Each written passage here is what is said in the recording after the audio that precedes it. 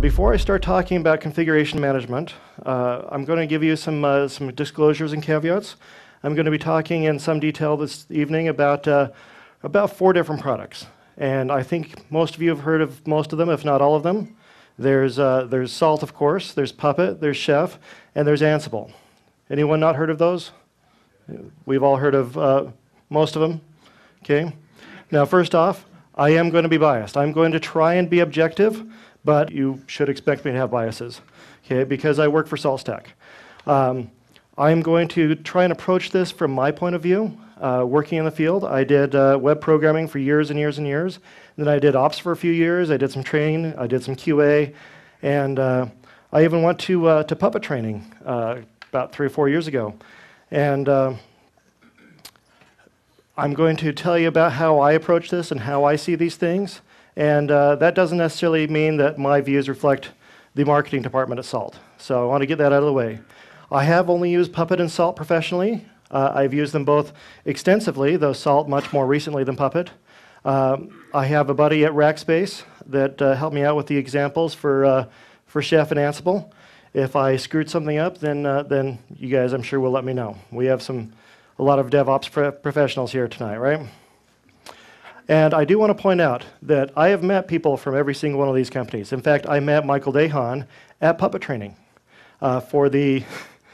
it was I think his second week working for Puppet Labs, and his second of 3 weeks. He wasn't there for very long, and then he took off and went and worked at a couple other places, and then went off and founded Ansible. Michael is a great guy. He's very talented. I've of course met some of the Puppet guys. My trainer was Jeff McCune, who still works for Puppet. He's one of the core devs now, and a great guy, absolutely brilliant. And I met, I can't even think of the guy's name that works as Chef. He's actually a Python guy working at this Ruby shop, and absolutely brilliant guy. If you guys think I'm going to go and talk smack about these companies, no. We have some really great products out there, some really brilliant people behind these products. And if you happen to be using one of these products that isn't Salt, then I'm not going to diss you on it. Okay? There's some really great stuff out there. Let's go through a quick timeline here. And I'm going to talk about these projects in a small amount of detail based on when they first started up. And I'm focusing on the big 4, and I'm going to call CF Engine one of the big 5. And I think that you know which of one of those 5 it is. CF Engine has been around for a long, long time. Now, it wasn't the first configuration management tool of this type, but it was the first really big one. It was the first one to kind of start revolutionizing the world of configuration management and start getting people to stop making snowflake servers and start defining a configuration that not only applied to all the servers, but was automatically applied to all the servers. CF Engine is this tool that would sit on the machine and watch for files to be changed, and if they weren't in line with what they were supposed to be, then it would change them back. Now, first off, I want to point out, when you have files changing on servers, why is that happening? People are changing them. Are these people that should be changing them? Now, the first company I worked at that had CF Engine, we had a 3 or 4 dozen production servers, and I was in the QA department of that company, and the guy that was senior to me in that department, what he would do if he wanted to test something and he wanted to make sure that he was in an environment that was exactly like production, he would go grab a production server, he would take it out of the load balancer, he would apply code to it, he'd turn off CF Engine, he would apply code to it, and he'd test it, and if he was happy with it, then he would turn CF Engine back on, set it back to what it was, and put it back in the load balancer. And about 95% of the time, that didn't cause any problems. But you guys can kind of see this problem here. We have a lot of people at a lot of companies that are getting out production servers that should not be on production servers. If you're going to be testing stuff in a production-like environment, you should be creating a production-like environment and not just using production, right? So if you're managing configuration drift, which is what the Puppet guys call it, that's because somebody has done something wrong, okay? It could not just be the person that actually did it, but also the person that allowed them to do it, or all the people that allowed them to do it. CF Engine was not necessarily created for that. It was created because the university that Mark was going to at the time, they gave him a whole bunch of machines, and he had to keep configuration the same on all these machines, and he wrote a tool to do it. It's been through 3 different iterations now. It's on CF Engine 3, 3 different really refactorings. It is still a big tool in the marketing place. It is not nearly as big as the other tools we're going to discuss at this point, but it is still big. A lot of people really like it. What a lot of people really don't like is the usage. This was designed back in '93 originally, and this was not a time when we had a whole lot of Python being used. Python was around, but it was really young. Heck, Perl was really young at that time. People, if they're doing system administration, they knew C. And they're happy to deal with configuration that made sense to people that use C. And so CF Engine worked really well for them. Nowadays, a lot of people see it to be a little bit arcane. Okay? So one of these guys was Luke Knies. He was a core dev for CF Engine for a while. He was really unhappy with it. He was working on CF Engine 2. There were a lot of things he didn't like about it. In fact, he did a talk at least 10 years ago called "What's Wrong with CF Engine?" And shortly after he did this talk, he went off and started working on Puppet. And at some point, he went and got some funding and built a company around it. But by that point, people were really liking Puppet. It's much easier to use. It's built around the concept of having easy to put together configuration. When he was working on this, he actually went through a few different languages. He looked at Perl first, and Perl wasn't doing what he wanted. He looked at Python. He didn't like what Python was doing. He looked at Ruby, and he settled on Ruby, and he really liked that. So he started working on Puppet as his configuration really for CF Engine. He considered it to be kind of the next generation of configuration management. And who here has used Puppet? Who used it when I was really, really young? A couple of you guys have, and it changed your world, didn't it? Things were great.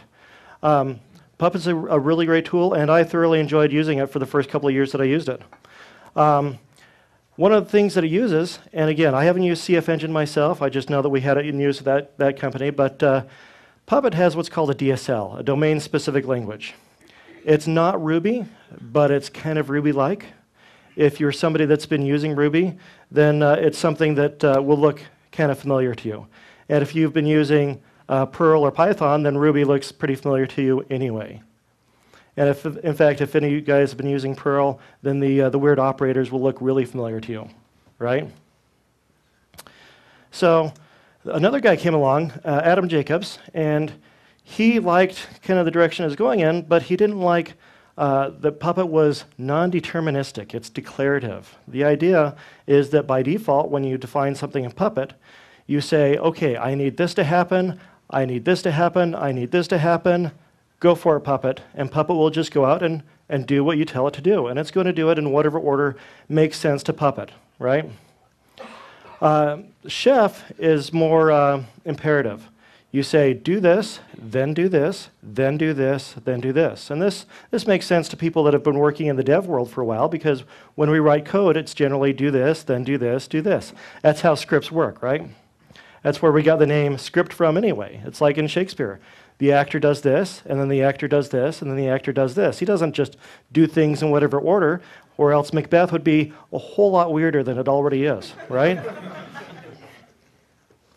So, and Chef, I think, was one of the first companies to really start pushing this infrastructure as code thing. They really started to push the idea of DevOps.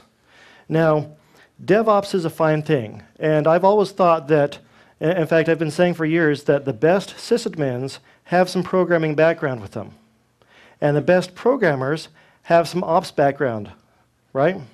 I've been saying this for a long time, and I think that DevOps is a great move in that direction. Unfortunately, I have also worked for companies that have said, okay, we're going to have you be one of the programmers, and we're also going to have you manage the servers because we're too cheap to hire ops. Has anyone worked with a company like that? And you may have discovered that when you start working for a company that starts doing that, they start cutting a lot of corners. Not just, let's have the programmers also do ops. Or one particular company, I was the tech guy. I did all the programming, I did all the ops, and if something went wrong, then I called Rackspace, because they were hosting us.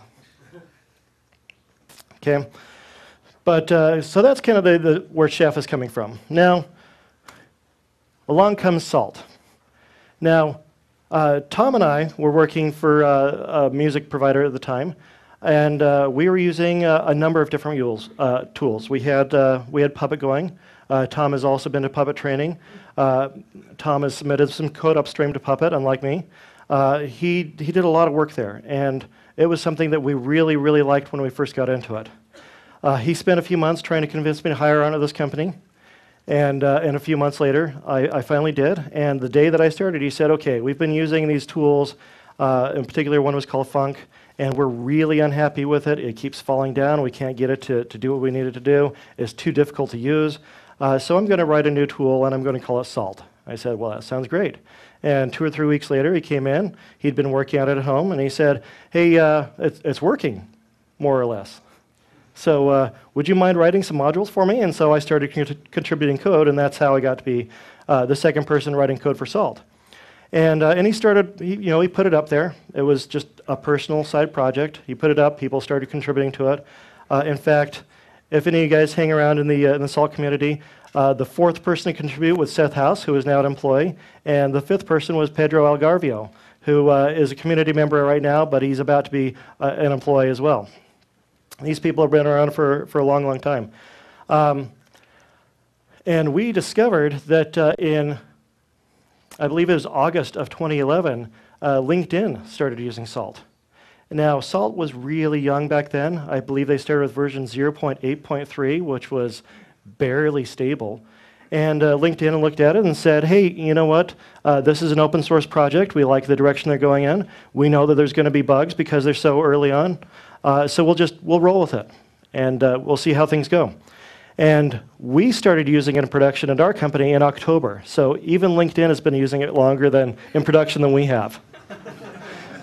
And we didn't even find out about LinkedIn until the next April.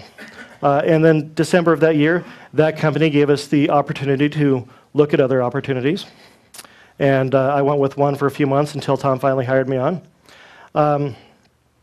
But Tom took a different approach to this. In fact, originally Salt was only designed for remote execution. We wanted to, our biggest need was to kick off monitoring jobs. We had a guy in charge of ops he wanted to collect vitals about the systems every 5 seconds because he was insane. No, great guy actually, but 5 seconds still seems like a lot to me. And he wanted to be able to analyze that in more or less real time and be able to handle server load based on those stats. And so Salt was designed to kick off monitoring every 5 seconds. It didn't even do remote execution for a long time. In fact, remote execution, LinkedIn wasn't even using it for their first year or so that they used it. It was still really young at the time. But we realized that when you look at it, a lot of the things that we do in ops or even in development is it's remote execution anyway. Configuration management is a type of remote execution. You are going out to with Puppet and Chef and CF Engine, you had the remote system keeping track of these things, but you still have the remote system executing something remotely based on something stored on a master, right? Monitoring, whether you're kicking off the job with Salt or whether you're doing an SNMP connection or whether you're doing Nagios or however it is you're doing it, monitoring is still a type of remote execution. Again, this was a music platform, so we would kick off MP3 encodings remotely. We did a lot of remote execution, and we realized that configuration management was just another type of remote execution. And at that point, it was trivial to just add it in. We could already do a package.install, so why not make it stateful? And rather than using a DSL like Puppet and Chef were doing, we realized that when we define a system, we're just talking about data. We're saying, okay, we need these packages installed. We need these files to be managed by whatever service. We need these services to be running. And it's just a bullet point list, right? And so we started defining these things as data. And in fact, we went with YAML because it's text-based. It's easy to modify. It's really easy to learn. And people don't have to learn a new programming language just to use their configuration manager. In fact, one of Tom's big beliefs is that your configuration manager should have as little configuration of its own as possible, at least required configuration, right? Why should you be putting so much effort into configuring your config manager, right? So even now, when you install Salt, you can install the master and have it running with 0 configuration. when you install the minion, you can have it running with, technically with 0 configuration, but there are a couple things that I think you should do. You should tell it where the master is instead of just telling it to look for a machine called salt. And I think you should explicitly say the name of the minion, but if you don't, it'll figure those things out. Okay? We also had a few things that we came across when we were designing salt. We were worried about scalability. Again, we were running Puppet, and has anyone run Puppet with WebBrick? How many clients can we have at a time? One, maybe 2 if you're lucky, right? And then we move up to Apache. How many can we have? Under 40 max. Under 40 max? 140 max, okay. We actually had, when we hit about 40 or 50 servers, we had to put up a second Puppet master. And again, we were doing everything out of VMs. Our boot server was a VM. It's very scary. We didn't do that. Yeah, we had scaling issues, and we assumed that we would also have scaling issues with Salt. And so a lot of things were put into Salt in order to compensate for these scaling issues that we expected to have. Things like the Syntax system. We were also running the master behind HA proxy.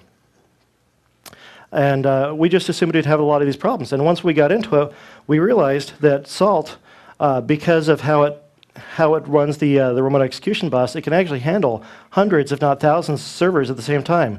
If any of you guys play around with the minion swarm script in the test directory up on the repo, you can actually spin up however many servers you want and see how long it takes before the master falls over. Okay. Next up, Ansible, Mr. Dehan.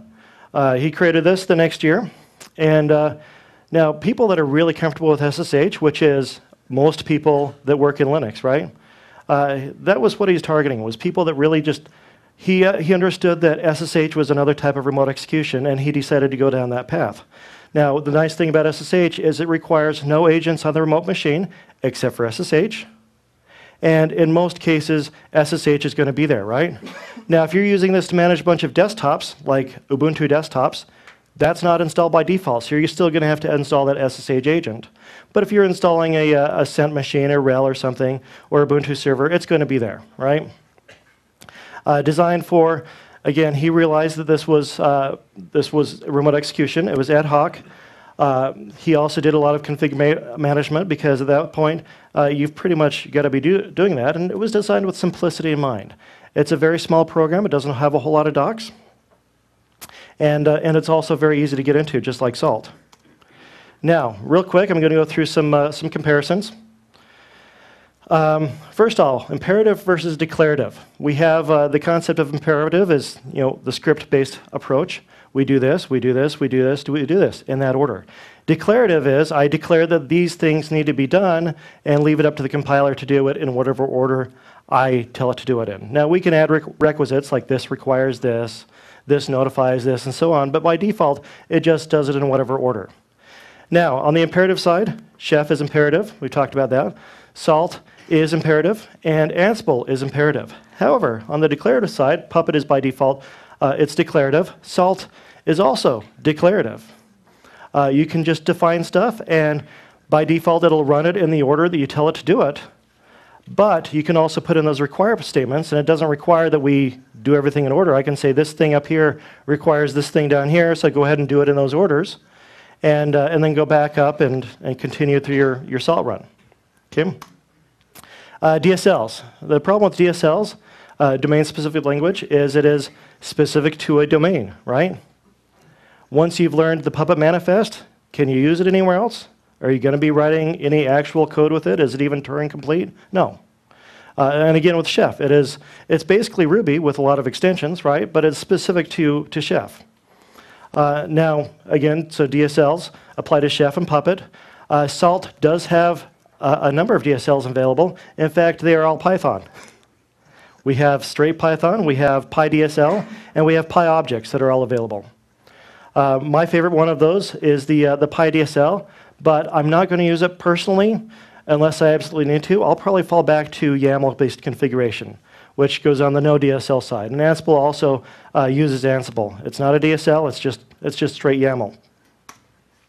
Push versus pull. Push meaning that on the server, we push a command down to the client, and then maybe receive some results back. And pull means the client requests information from the server. That means the client is either going to be, we have to SSH in and kick it off manually, or we put it in a cron, or the server manages the time it connects back to the server. Ansible is push-based, and Salt is push-based. It makes sense for an SSH one to be push-based, right? It's going to be hard to get the client to set up all these, reverse tunnels or something like that. And Puppet and Chef are all pull-based, so they all have the client request from the server. And Salt, if you use the Salt call command, it can also request things from the server. And there are a few people that still use Salt with the Salt call command running inside a cron job. It's up to you. I've found that the vast majority of our users, though, prefer the push-based version. Kick things off from the master and have it do it immediately rather than waiting for cron to start something. In fact, we have a number of companies that are they've got years and years of formulas in Chef or of Puppet manifests, and they don't want to throw that away, and who can blame them, right? I'm not going to ask them to throw all that away. That's not even right. But they'll use Salt to kick off their Puppet jobs or their Chef jobs. And so they'll wrap it all together. Config management. Again, Puppet and Chef are designed explicitly for config management. Salt and Ansible do configuration management as some of the things that they do. Immediate remote execution. Again, config management is a type of remote execution. And Salt and Ansible do it now instead of waiting for the client to check in and do things. Okay? Going a little bit more into remote execution, this is something that I personally like about Salt. Since it is based on a foundation of remote execution, we have this whole foundation that other things can tie into. We could build monitoring on top of this. We could build our applications to just use those communications buses.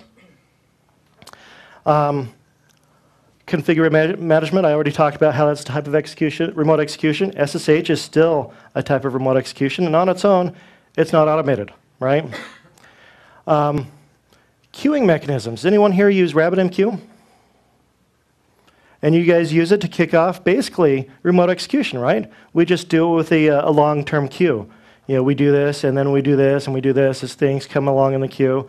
Whereas Salt isn't really designed for long-term queues like that. One could be built in easily enough. It just doesn't have that design part in there right now. Okay, let me go through some quick examples. I've got about a minute left here. As far as I'm concerned, the basis of configuration management are three big things: packages, services, and files. You lay down the package, you lay down the files that overwrite the ones that came with the package or augmented, and then you start up a service, right? Now you can go into far, far more detail than this, but this is the baseline I chose for my example. So with Puppet, we're installing Apache, so this is probably a Red Hat type system we're talking about here. Package, ensure installed, that makes sense, right? Service. Again, we're talking about the same service name, HTTPD, ensure that it's running, make sure it's enabled. That means not only is it running now, but when we restart the server, it will still be running, right? It requires the package to be installed, so we have now made this not quite imperative, but we've put in some requisites there. And it's also going to watch this file down here so that when this file gets changed, it automatically just restarts the service, right? And that's kind of the same thing we're going to see in all these examples. Chef, I'm not good at Ruby, guys. But apparently this is correct. We give it a package. We set up a template here, ERB. This is a Ruby-based templating engine, right? And so this is assuming that we've got some templating going on. Puppet was as well. It was also using the ERBs. So we create a file, and in the service we have a start and enable.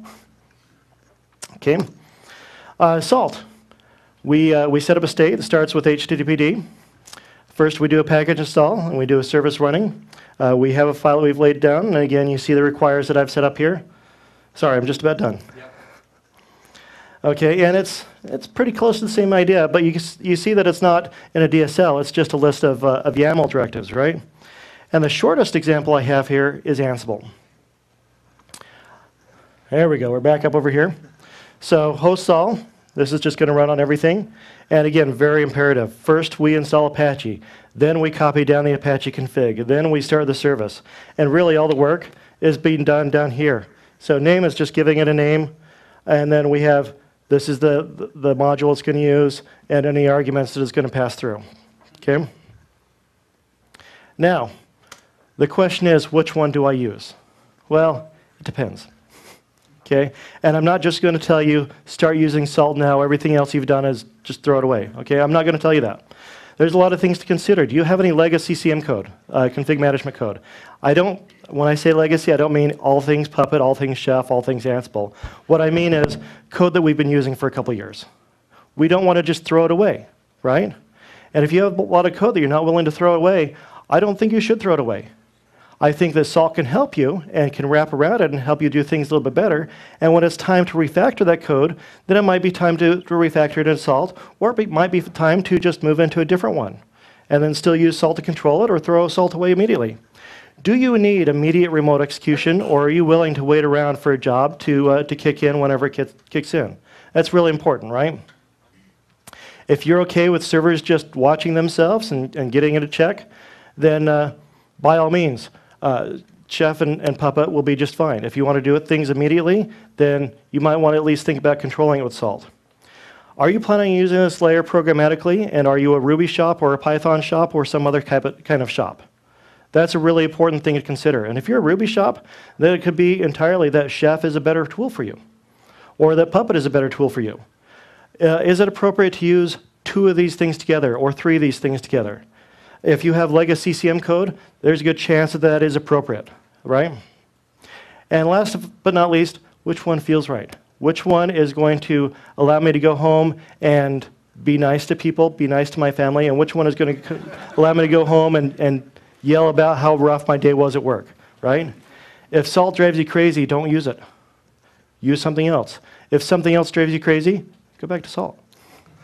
Okay? But use whichever one feels right. Okay? And guys, spend a lot more time researching these things. This actually came from somebody at Rackspace that asked me, do you have a really quick way to tell me, or for me to tell people what the difference is between the tools? No. You're going to have to look into them, you're going to have to research them, you're going to have to look at some examples, and you're going to have to make your decision based on those informed things. Hopefully I've gotten you guys started in the direction you need to be in. I'll go ahead and send these slides over to Matt, and they can post them somewhere, I'm sure. And I guess there'll be videos online. If you guys have any more questions, we're going to have to take off during that first break there, but we'll be around for the first couple of talks. And you're welcome to email me, joseph@saltstack.com, and I'll be happy to respond and see what we can do. Okay?